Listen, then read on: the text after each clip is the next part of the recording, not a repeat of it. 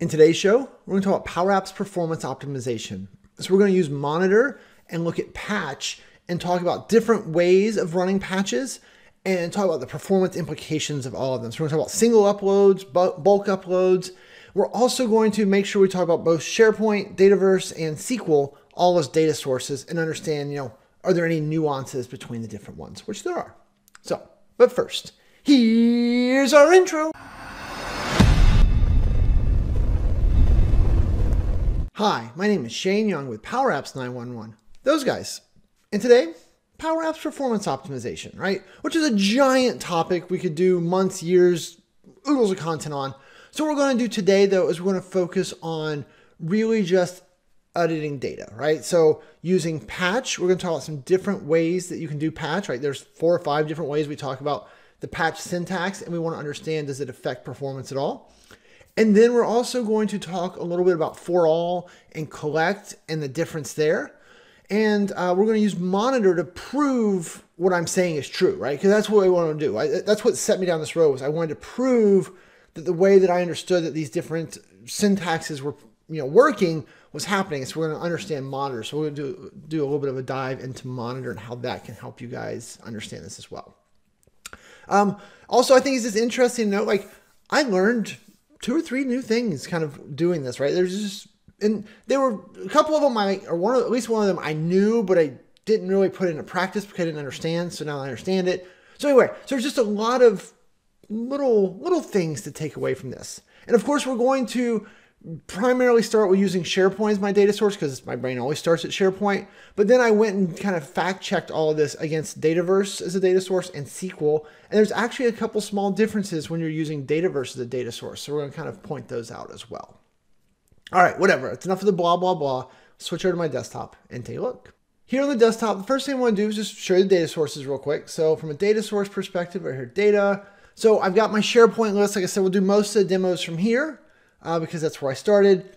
But then we also have a Dataverse table and a SQL table. And they're all slightly different, but it doesn't matter because we're not worried about what we're patching. It's just worried about the number of network calls that are happening, really, is what we're after. So those are the pieces that we're going to pull in here. So you could recreate these demos with any list out there, right? That's, I think, the key message. So the one that kind of got me started was I did a video last week, and at the end of the video, not even thinking about it, I just quickly used this syntax to make a final point in that video, right? So patch my SharePoint list, and then here I had a lookup to the SharePoint list, for ID 4, right? That's Chewy's record, and set his age to 5. And so I did this, and it was interesting, I wasn't even thinking about it, but it worked. It did what I needed. I moved on. And so then someone said, hey, that is not ideal, right? That's bad performance practice because that forces the server to do the lookup. I'm like, that doesn't sound right, but okay. I'm always open for feedback. And so the idea was that you should do something like this.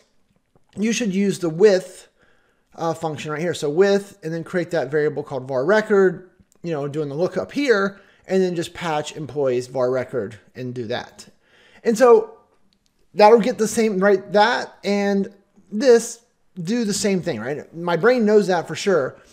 But the way the discussion was going was, it was like this was more performant than the other way I just showed you.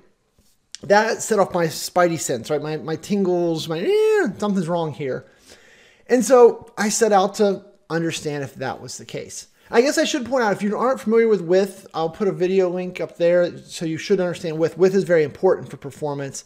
But one of the things that we run into a lot with is that people think that it solves all the problems, right? Myths about withs. That was almost the name of this video. But the idea, is because sometimes with will suppress things like delegation warnings. People think that with is delegable, but it's not. It doesn't break any of the rules of PowerApps. It just gives you a cleaner way sometimes to write your syntax to avoid redundant calls. Right? With has a lot of great uses. It's one of my top 3 favorite functions in PowerApps. But in this scenario, it's really just fetching data, storing it here, and then doing the patch. This is actually going to do the same thing. So to prove that, what I did, so the first thing I want to do is I'm going to go right here under Tools, and we're going to open up Monitor. So we're going to say Open Monitor. This is going to open a new browser shell. Boom. or browser window, not shell. And this is going to give us like feedback of all the things that we are doing over in our app. So we can see all the network calls. We can better understand what is happening. And in case of me, where I'm trying to prove they both do the same stuff, this is pretty ideal. So we're going to do this. So now what I want to do here is we want to, we've got monitor running. We're going to go into play mode here, and we're going to click on patch lookup. So what happens is obviously it's going to patch my record, yay. But if we go over here, we can actually see from the network perspective what happened. So the user action, did a select. That means they clicked. And would they click the button lookup patch, right? So they clicked the button. And then it did 3 calls to the network, right? These calls to the network, these are the expense in your apps a lot of times, right? 3 calls out to the network. And you can see that first it did a get rows. Well, Shane, what rows did it get? Fair enough. Click on this. And you're going to be able to see that, look, there's the formula data. So that's what ran. Well, we don't care about that. We know what ran. But if you look at the data, you can go through this, and we're not going to spend a lot of time in this, but if you are willing, you can read through this and really start to understand, right? Like you can see that it's using the SharePoint Online API. And if we go down here, you can see that the URL that it actually hit that API. And it's like, hey, go to this URL, hit the tables, hit the table with this GUID, which is a GUID for employees, call the items endpoint, and then filter where ID equals 4, which we know is the lookup that we just did, in top 1. So SharePoint actually doesn't understand lookup, right? PowerApps just translate lookup into a filter that requests 1 record. Did you know that? Maybe you did, maybe you didn't. Is it really important? No, but understanding more of the guts is what makes you guys better at PowerApps. That's when we stop and talk about this for a second. So then here you can see a whole bunch of the stuff that it got, right? Like, so all the things, and then down here is the response, and in here you should see, it pulled back Chewy's whole record, right? So this was the lookup. So then it did this get rows count, and if we kind of expand this, requested row, 1 row, received 1 row. Perfect. So it's kind of its way of saying, all right, I got what I wanted. Cool. And then the patch row, same thing, right? There's the formula data. We know what that is. We wrote that. But in the data section here, you can see it once again, hitting that API. And look, this time it hit the URL, blah, blah, blah, blah, blah. So the same thing, items 4. So that's how it knew to get the 4th record, Chewy's ID. And it did a method of patch. So that's a, API concept. Basically, that's saying, hey, push these changes over the top. And then down here, you can see what changes did it push. It just pushed the age is 5, right? Remember your code? Let's just go back here and improve our code, show our code again. So patch the 4th record, right? We did the lookup to find that record, but that's what we wanted. And then patch the field age of 5. So we can see all of that in Monitor.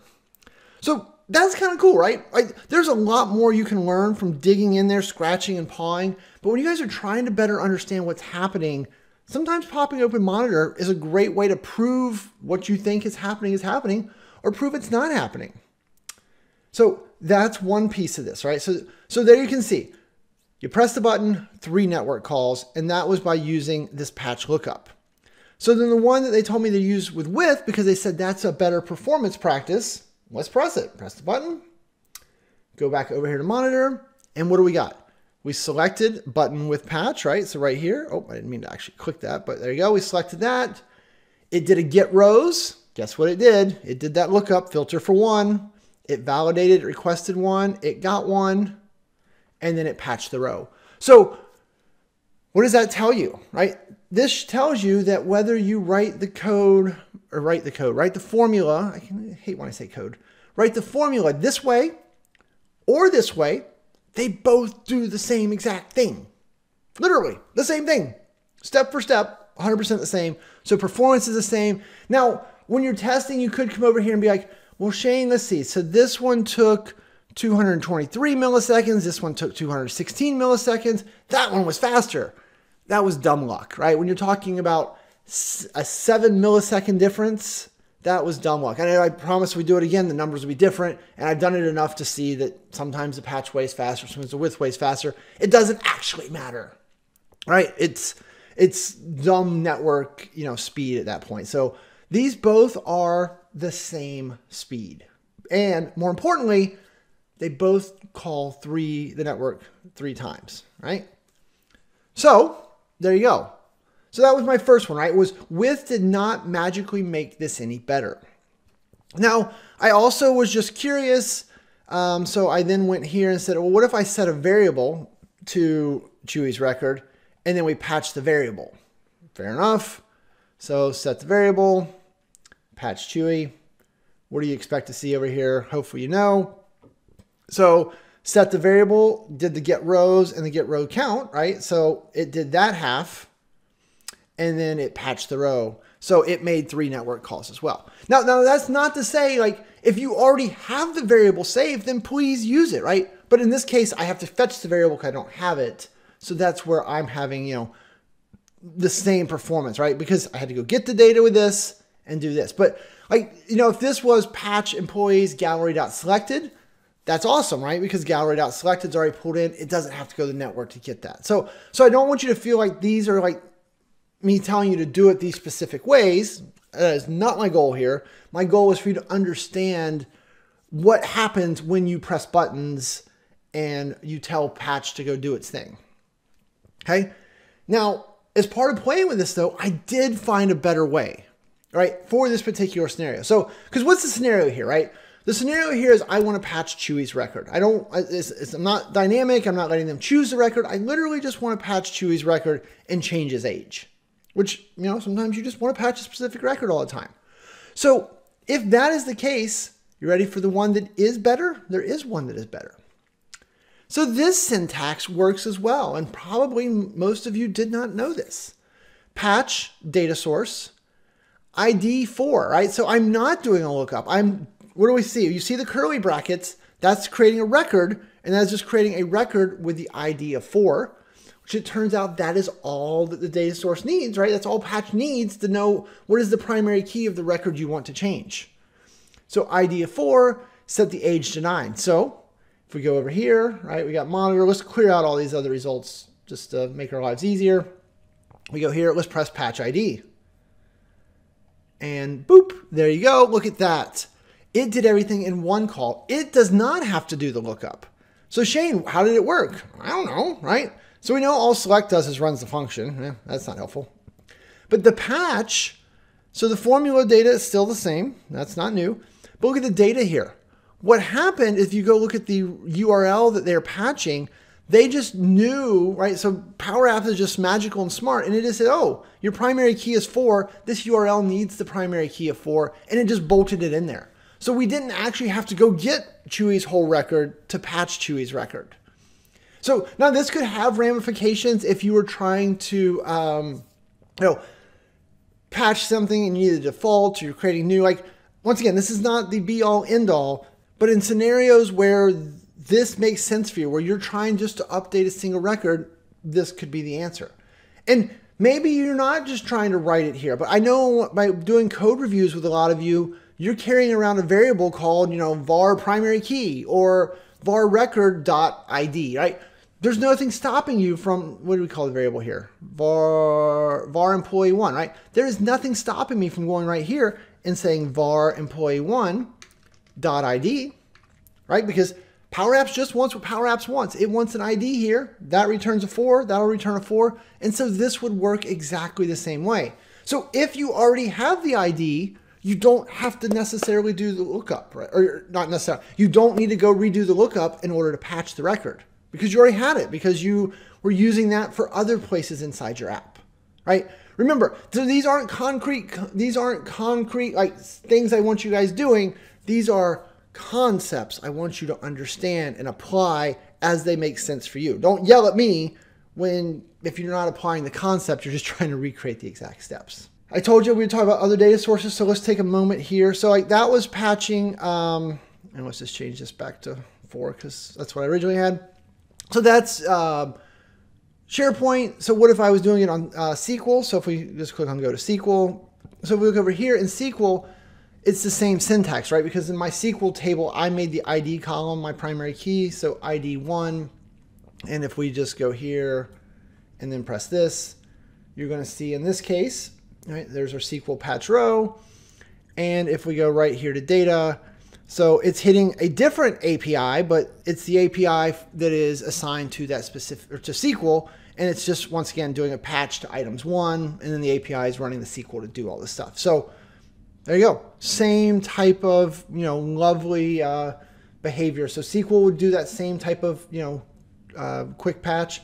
And if we go to Dataverse, that one's a little bit different. So if we go here to patch ID, so for the Dataverse side, remember they use a primary key, so it's your table name. So Chewy Trackers is my Dataverse table. Then that means Chewy Tracker is my unique identifier column, and that is a GUID. So I had to go get the GUID for that and put that in the GUID function like that. But then if we do this, and now if we press patch by ID here, it should update Dataverse. And now if we go over here to monitor, and then we look at patch row for this one, make sure that's the data, yep. And so then down here, you're gonna see that it's running the patch and it's hitting that URL and it's patching in the data. There's the GUID right there. So all of that, right? And you don't have to understand all that, but I wanted you guys to have the opportunity to see that level of detail as you start to explore this tool a little bit more. Okay, so that's the first piece of it. Let's go right to SharePoint. So then now we got into a conversation about bulk updates, right? And so in the case of bulk updates, I had a pretty good understanding of this one. I'd kind of poked around in this before, but if you've watched enough of my videos, you know that my favorite way to do like a bulk update is I like to ForAll, right? So ForAll through a collection. I'm using the as operator to set that as data, and I'm just saying patch employees ID, boom, boom, boom, right? So that is a way to do it efficiently. But that is going to loop through and is going to patch all of those. All right. So if I, for example, click on this button for create new collection, and then we'll go over here, let's wipe out all this. And if I press ForAll patch, what we're going to see in monitor, well, notice it's going to take a few seconds, right? Like I think I'm creating like 10 records, so it takes a moment. But if you go over here, you're going to see that, look, for every one of those, it did a call, right? And that's important to understand. With ForAll, it loops through the whole collection. There was 10 records in the collection. It did 10 loops, and it pushed each one. What's really important to understand as well, though, is that those transactions happen one after another. So the first create row ran, it took 365 milliseconds. And so then look, this next one started roughly 365 milliseconds after that. So that ran for 1.7 or 174. So this ran. And then this one took, well, it got its duration wrong. It didn't really take that long, but it's pretending like it did. So that one, but so you notice that all of these numbers are sequential and they're all roughly 200-ish seconds apart, 200 milliseconds. So that's important that they go 1, 2, 3, 4, 5. They just do them in order. Okay. So yes, it works. Yes, I got all the data out there. It created my 10 new rows, but it took a little bit longer. If I was creating 100 rows, right, it would have taken 10 times, right? Because there have been 10 times rows, and they all happen one at a time. They don't happen all at once. They happen one at a time, sequentially. Once again, another one of those things that someone told me once upon a time, like, well, if you use collect your data source and then that collection, this will create those 10 new rows, but it will do it faster because it'll do it all, and it'll just push the whole collection and do it at once. So what we're going to do, we're going to check that out because I don't think they're right. We go here, we press collect data source. Well, we can tell it's a little slow there. And then finally, if we go over here and look, we're going to see that in reality, every 200-ish milliseconds, another one got created because they all take roughly 200 milliseconds to create, right? Like boom, boom, boom, boom, boom. So 10 took that long, 100 would take 10 times longer, right? Because we are doing them one at a time. We're waiting on the first one to get created, then we're creating the next one, then we're creating the next one, then we're creating the next one. So neither one of those, so whether you're doing it this way, ForAll, or doing it this way, both of them have the same performance characteristics. They both behave exactly the same, creating the data one at a time. Slight side note, this is true if we are talking about SharePoint or SQL.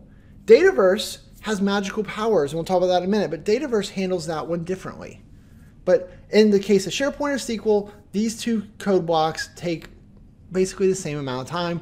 You could argue that you would rather write it this way because it is less to write. That's fair. I prefer to write like this because this is how my brain works. You do you.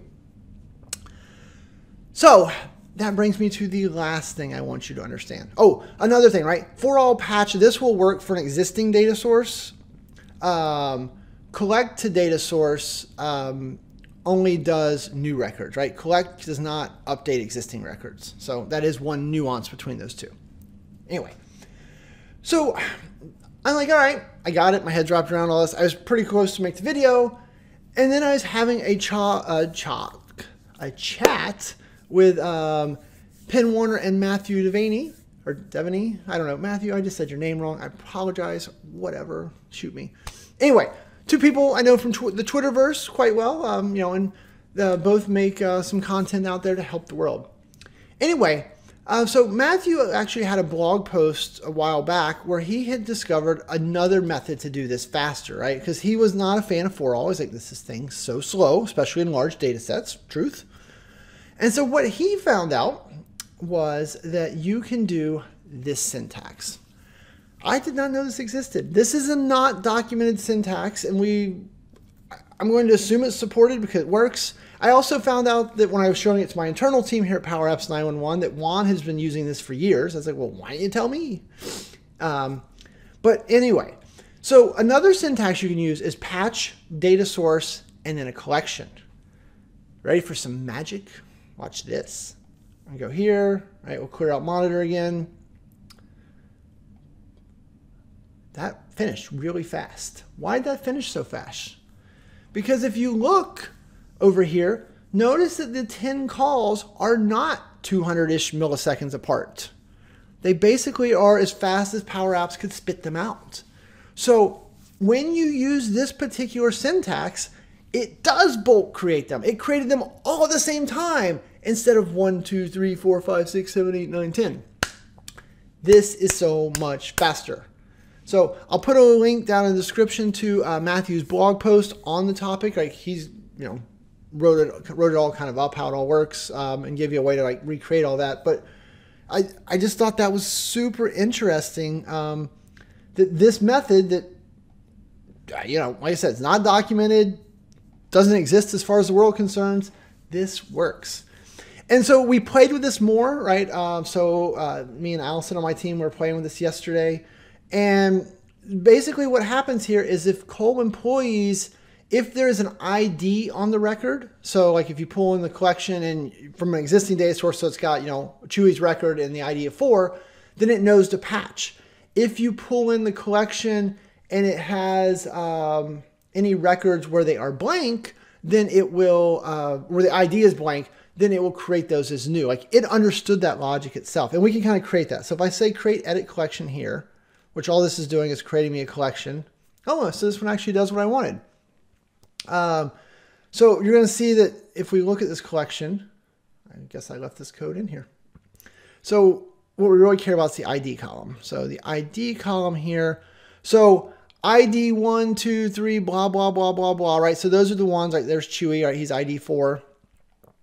If we go to the bottom, I did a collect to bolt on a record with an ID of 0.